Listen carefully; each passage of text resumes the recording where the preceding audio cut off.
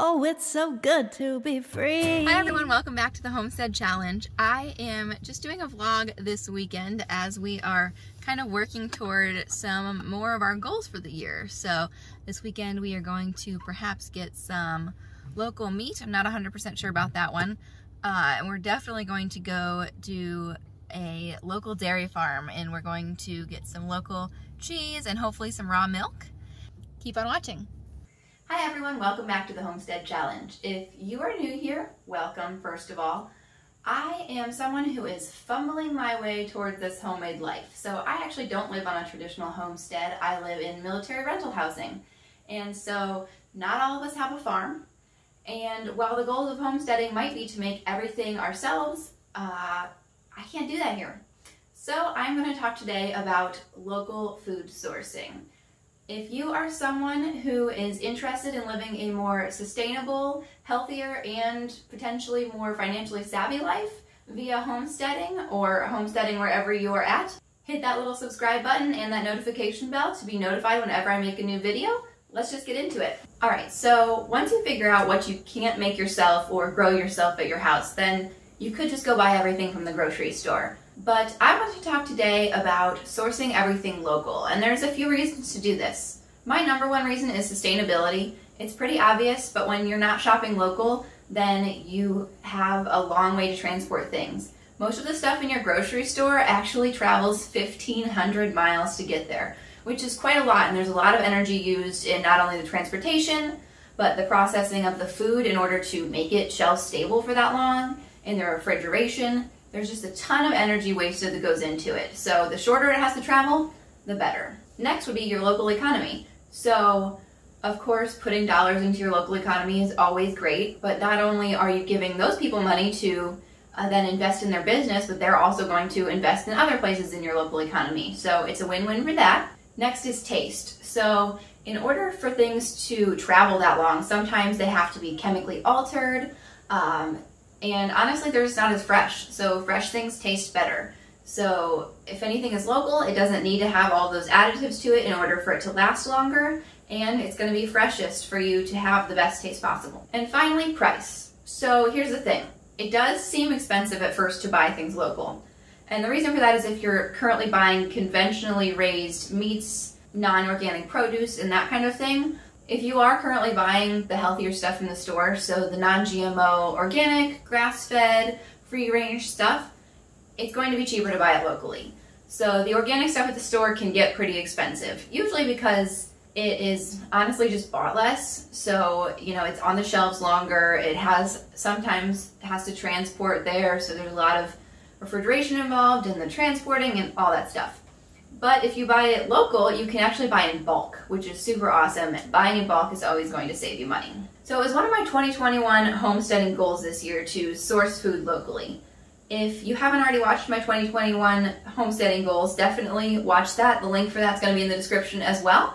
There's a whole lot more over there. But today we're going to just work on sourcing local food.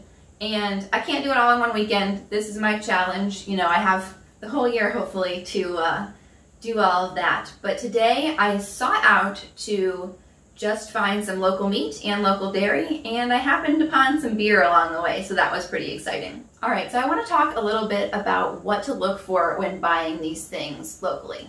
So there's going to be a ton more information on this along with a bunch of links in my blog post that's going to be linked in the description box below. So after you watch this, go and check that out if you're looking for any of these resources. First up on my trip, I will take you along with me, I was looking for local beef.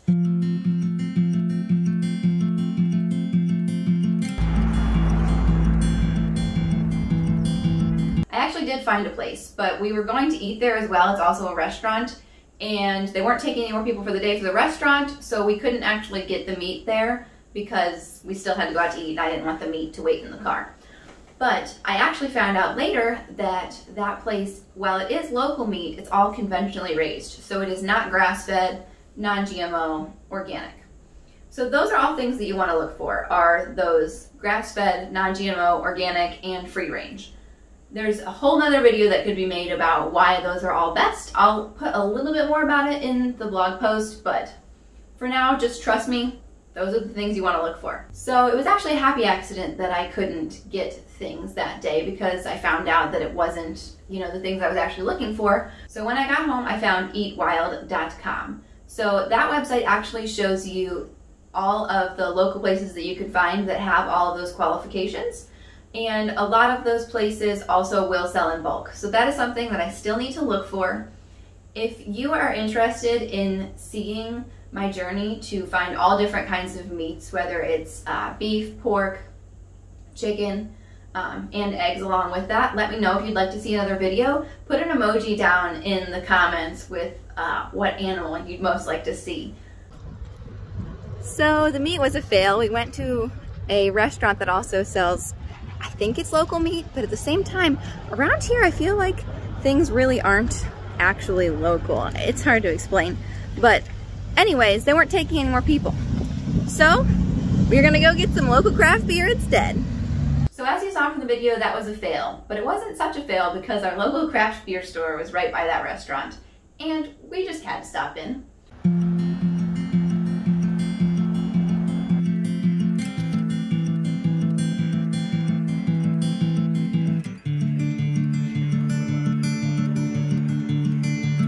So buying local beer is actually good for the same reasons as buying local meat and dairy and produce and whatnot. And it can often be overlooked. You know, we might be putting all of these great nutrient-rich, local, healthy foods into our body and then drinking not such good stuff. But buying local beer is actually best for the economy. Usually local craft brewers are very proud of the ingredients that they have in their product and are looking for super quality ingredients. I actually have another blog post all about the best kinds of beer, liquor, and wine. I will also link that in the description box below if you want to know more about why craft beer is the best, also about organic wines and liquor. All of that's in that one. So that was just a fun little pit stop, but really the main thing I wanted to do today was take you with me to my local dairy farm.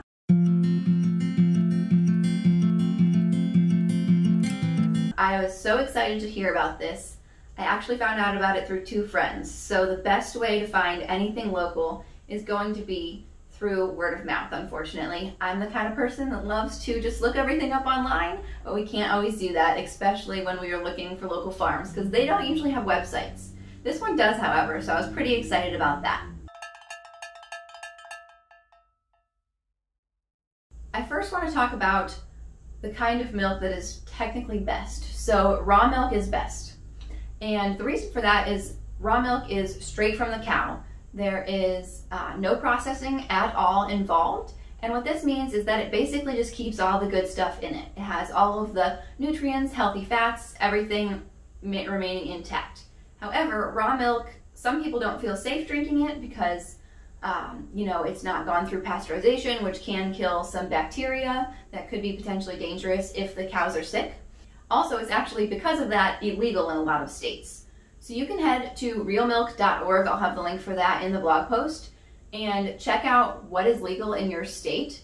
Sometimes, most states it's not legal to buy from the grocery store, but sometimes you can buy it from a local farmer or like one-on-one, just from a very small like homestead that somebody has a personal cow.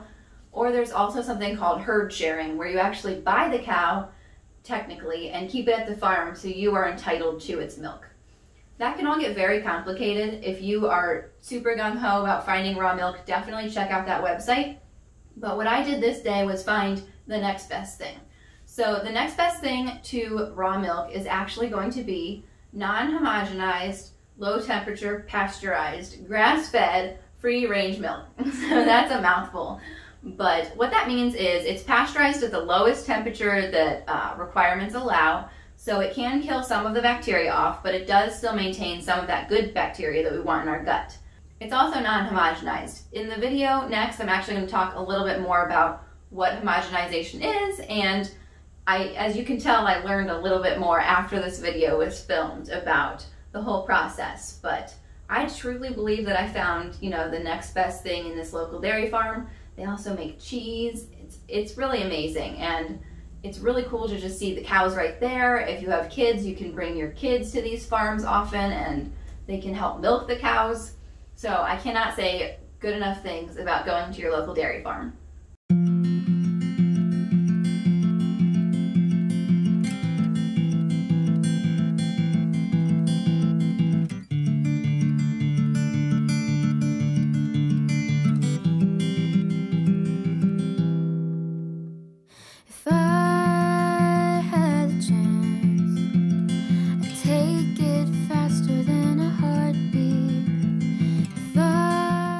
This place is super cute. You just drive right up and literally open the fridge and they have all of this amazing stuff here, and I didn't expect this, but it's all organic.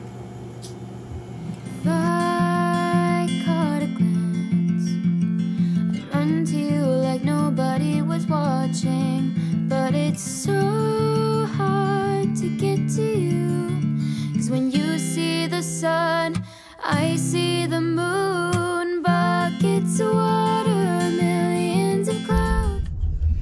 So that was super cute. We just drove up and by the honor system bought all of our dairy and cheese for the next couple of weeks, so that's cool.